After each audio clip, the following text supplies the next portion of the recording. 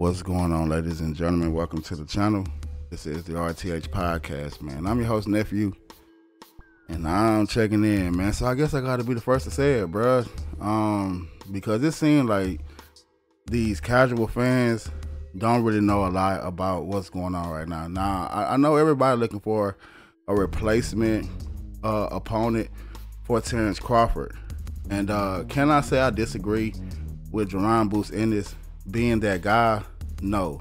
Okay? Just get that out there, right? No. I cannot say I disagree with the number one guy under the number two guys in the division getting the opportunity at Undisputed. I can't hold y'all on that, right? But is it a big enough payday for Terrence Crawford? No, it's not. It's in the notion of Jaron Ennis getting this shot. Is the IBF championship goal number one? No, it's not.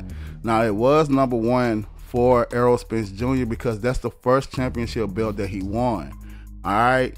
So, yeah, Boost was supposed to be contender for Errol Spence Jr. Now, we can talk about all of the other antics that took place in this scenario, but again, bro, I'm just going to leave Errol alone until he can get healthy, bro, and get back into a right mental mindset. Saying that to say, he's not the number one contender for Terrence Crawford. He's not, bro. That would either be the WBO championship goal or the WBC championship goal. Because if you guys go back and check the resume of Errol Spence, last he was supposed to see Keith Thurman, who holds the WBC championship gold.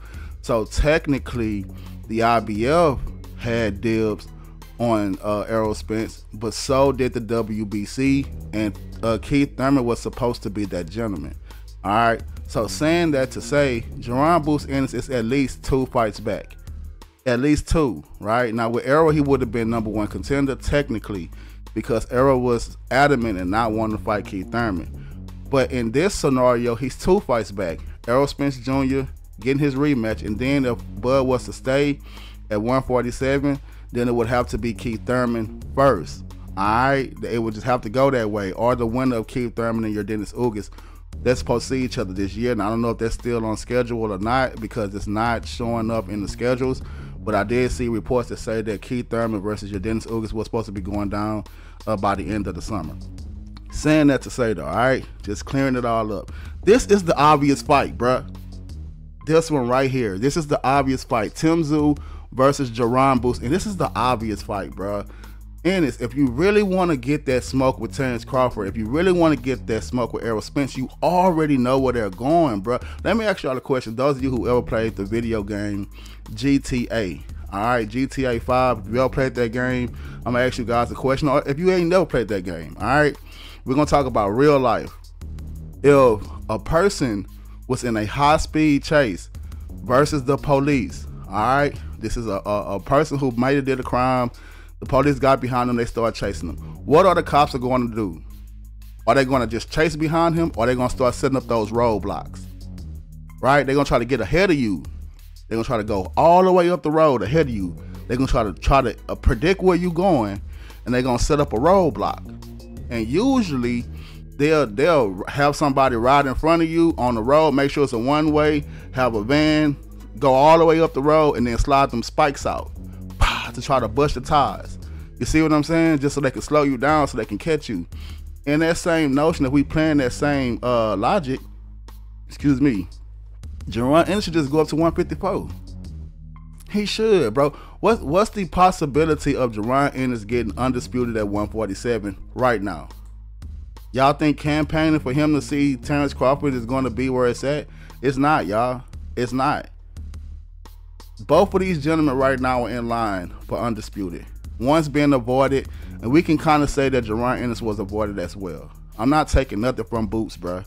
We can kind of say that he was avoided as well. Errol Spence Jr. was not supposed to see Terrence Crawford, bro. He was out too long, bro. He wasn't supposed to see him. I'm not giving him no excuses, but he wasn't supposed to see him, bro. He should have took a tune-up. You should have took a tune-up, and y'all keep avoiding the obvious, coming up with all these excuses and da-da-da. Bud got glove gates now Bud, Drain. Bro, they both was dehydrated. I don't know what y'all talking about. Oh, Terrence Crawford was a natural 147, and then Errol Spence was the one who was weight drained. No, they both was weight drained, bro. They both was half of themselves in that fight. Both of them, bro. Both of them, bro. If y'all don't believe me, go back to that week and look up Terrence Crawford dehydrated. Go look up any video that says Terrence Crawford is dehydrated. You can see them black marks under his eyes. He was too, bruh. So at the end of the day, saying that to say, man, this is the obvious fight. Tszyu versus Jaron Ennis. I know PBC or Showtime not going to even try to do this fight, which they should, because both of these guys are with the PBC. I think Jaron is with Showtime, but same difference, right? It's the same company. They both there, bruh. This is a fight that can happen. Boots will have to go up 7 more pounds, but that's nothing. That just means, bro, you ain't gotta stop worrying about training and just, you know, do more punching and more swinging in the gym, more sparring, do more jump ropes and stuff like that. You ain't really got to worry about draining yourself and trying to make the weight. You see what I'm saying? And then two, you get dibs on Jermell Charlo if you get this dub. That's what Terrence Crawford going anyways, bro. He going up there to 154. If you want to see Errol Spence, he going up there too. Why sit back? And then here's the thing. Terrence Crawford, if he wins this next fight with Errol, because I'm thinking they're going to do it, but if they don't, I had a replacement fighter. But if they do it, right, that's the last fight he have at 147. So he can throw the belts in the air. Now, Jaron, you got to go scrap and get them all, and they're not going to put you in a fight where you get to fight one person and get undisputed, which means you got to have 4, maybe 5, maybe 6 fights. That depends, right? That depends on if people not being a prima donna. You're like, oh no, he gotta do just have 4 fights. No, he don't. You know how many men don't want to fight the next best guy? You know how many men just don't want to fight the next best guy, bro? They'll stall it in negotiations. They'll come up with 25%. Y'all seen what Devin did. They'll come up with 30%. Y'all seen what Tyson Fury did. They'll lowball you. You see what Deontay Wilder did to Andy Ruiz. So I ain't making it up, bruh. So yeah, he'll have to go 6, 7 more fights. Bruh, I'm ready to see Boots at the show. I'm ready to see him at the show. If we can look at him and say he's that good of a fighter, I'm not taking it away from Boots, bruh.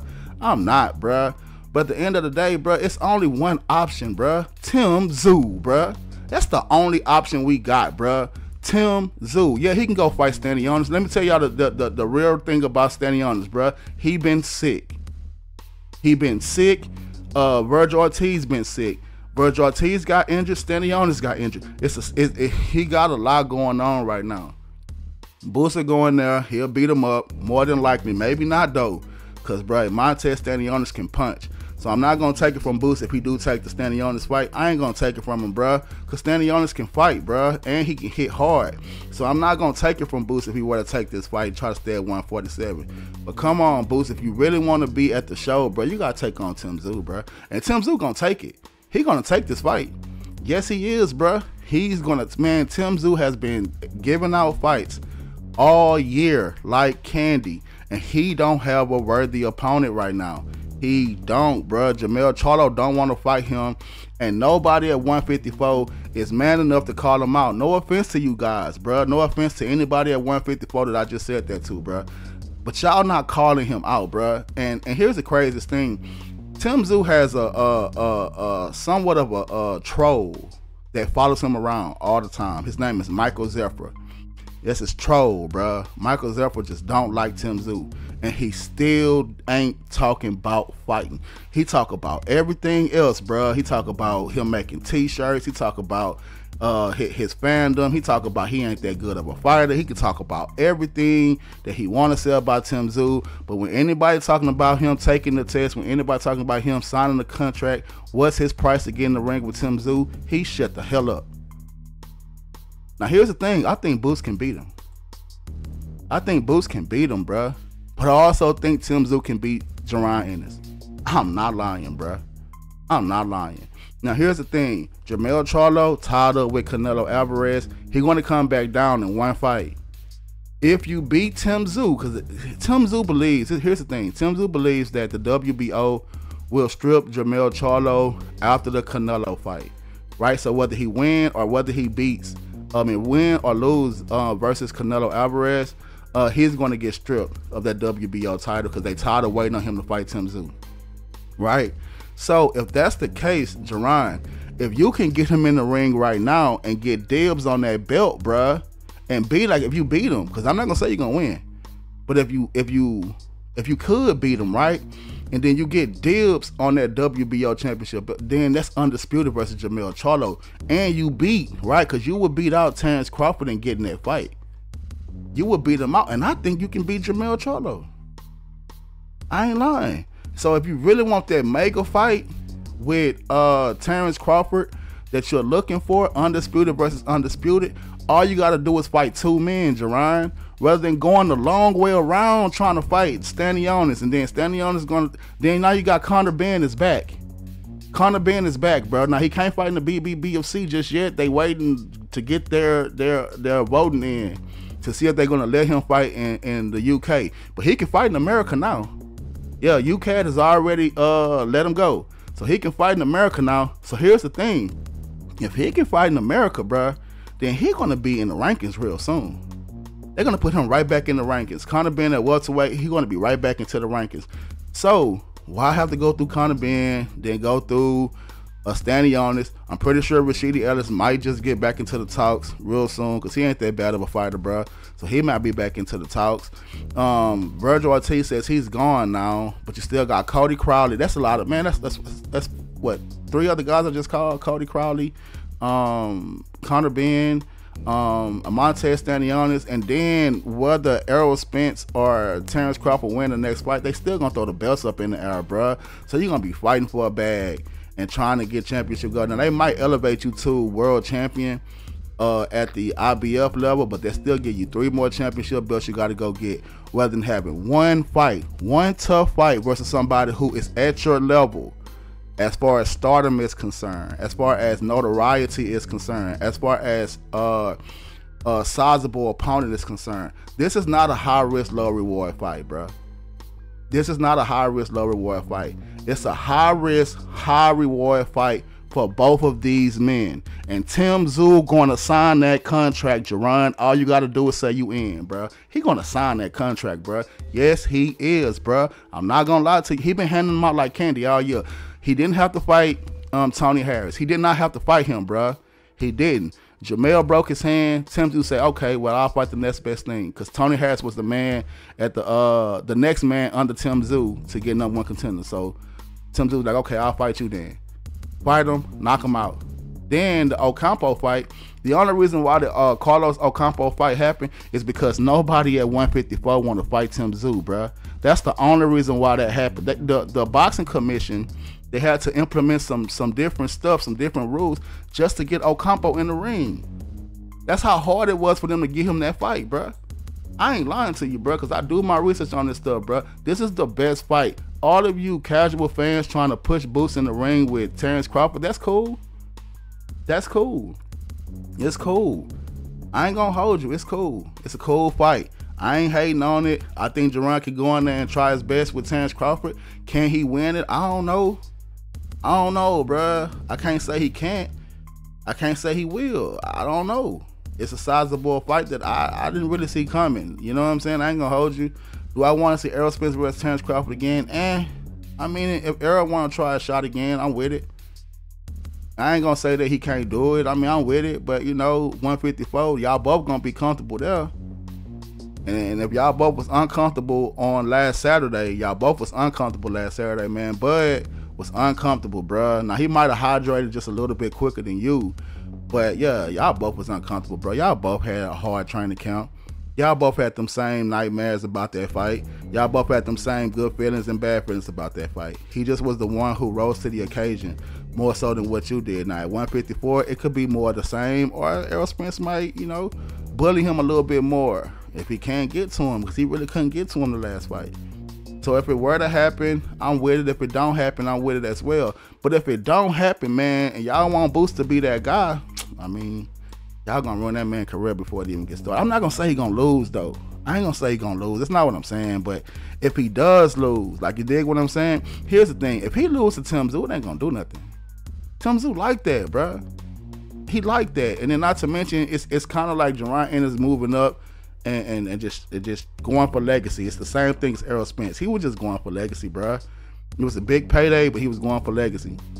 Jaron Ennis, Tszyu is definitely the fight, bruh. It's the fight. And it can get Jaron Ennis dibs on 2 undisputed champions. One being Jermell Charlo, because whether Charlo beats Canelo or don't, he's still going to be undisputed. And it can get him dibs on at least intercepting the Terrence Crawford versus Jermell Charlo fight next. You can intercept it by getting that WBO championship gold, because it can't be undisputed. You dig what I'm saying? It can't be for undisputed, because like Tszyu saying, if Charlo step into the ring versus Canelo, then the WBO is going to strip him that same night. Right after he stepped into the ring, they had a fight, they're going to strip him when he get out the ring. So he won't be undisputed no more. He won't. So he will have to go and see Tszyu.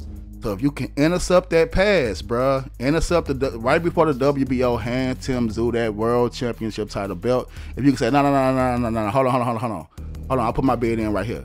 I want this one. If you could do that and then beat him and take it, which I do, bruh, it's gonna be a tough one, bro. This is gonna be a tough fight, bruh. It's gonna be Spence and Crawford all over again, bruh.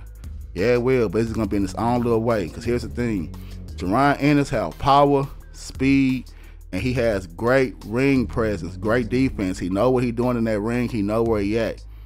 But Tszyu is a madman, bruh. That dude a madman, and he hit hard, bruh. And he got speed. Now he ain't got the best footwork, in my opinion. He don't got the best footwork to keep up with Jaron. I'm not gonna lie and say that, bruh. But here's the thing: when Jaron stop, he better start moving again. Yeah, he better start moving again. Cause especially getting tied up on them ropes, which is where Tszyu wants you at. Getting tied up on them ropes, you going to sleep, bruh. No offense to Jaron. I'm just saying in general for any fighter. But yeah, you know what I mean, man. When Tszyu get a person on the ropes, that's pretty much it. Go look at the Tony Harrison fight. Go look at the Ocampo didn't even make it through the first round, bro. But that's just my time on this one, man. I think we all overlooking the obvious. Yeah, you can say that Terrence Crawford can go up to 154 and fight Tszyu, but you asking a man who has undisputed to take it to somebody else. Right? The same thing with Devin Haney and Shakur Stevenson. Shakur Stevenson ain't got nothing to offer Devin Haney, bro. He ain't got nothing to offer that man, bro. And y'all can sit here and say, nephew, yes, he do. He a better fighter. No, that don't matter, bro. If you come into the ring with a championship belt, that's why Haney want to go fight Prograis. Yeah, Prograis ain't got undisputed, but he got a belt. He bringing something to the table. Yeah, that's the reason why Jermell Charlo didn't want to fight Tszyu, because Tszyu ain't got no belt. But it's because Jermell Charlo got them all. You see what I'm saying? So yeah, I'd rather go fight Canelo because he got undisputed. He walks to the ring with championship belts. That gives me a reason to want to get up and go and fight and train. You see what I'm saying? So it is what it is in that aspect. So right now, this is the best fight. Both of these guys have interim titles. They both do. One's the IBF interim champion. The other one's the WBO interim champion. Let's make it happen, bro. Let's make it happen. Let's stop pretending like it's time for these two gentlemen to be seeing the undisputed fight. It is time for them to see the undisputed fight. I ain't gonna hold y'all, but it's not time for them to just get it handed to them. No. Now Tszyu has earned his shot. He has earned it, but Jermell Charlo say, hey, let me go fight Canelo. Then that means he ain't earned it just yet. And with Jaron Ennis wanting to fight Errol Spence Jr., he should have got the fight. Spence didn't want to give him that fight. I don't know why. It is what it is. Maybe he was just really adamant about fighting Terrence Crawford. Has he earned his shot? Yes, he has earned his shot, man. Jaron has earned his shot at 147. But are they going to give it to him? No. So you got to do the next best thing, bro. Fight Tszyu, fam. Fight Tszyu, bro. Y'all two duke it out. It's going to be a big payday for both of y'all. And the best man going to win on the night, bro. It is what it is, man. This is the RTH Podcast. I'm your host, Nephew, and I'm signing out. Y'all let me know what y'all think about this particular video. If I'm wrong, I'm wrong. If I'm right, I'm right. Y'all know how I get down. This is the RTH Podcast. Your host, Nephew, and I'll sign. Hold on. Wait. Hold on, I can't go just yet. Because here's the thing. Who do y'all think gonna win this fight? Who y'all think will win this showdown if it were to go down between Tszyu and Jaron Ennis. Leave that in the comment section below as well. Now, this is the RTH Podcast. I'm your host, Nephew, and I'm signing out. Y'all take it easy, bruh. Peace. RTH Podcast going live, man, with BRWAL Night Champions for members only. Party chat debate for a shot at the community board champion. But remember, it's a fight, so don't get knocked out and lose your place in the ranks. Or if you're just here to be a part of the spectacle, that's cool too. Sign up for the first tier to get front row seats to each event and get exclusive content not seen on YouTube. No mod tier, but don't get kicked out. See rule books for more details. Oh yeah, ladies and the legends are included if you want to spectate or go for some gold. BRWAL Night Champions, sign up now.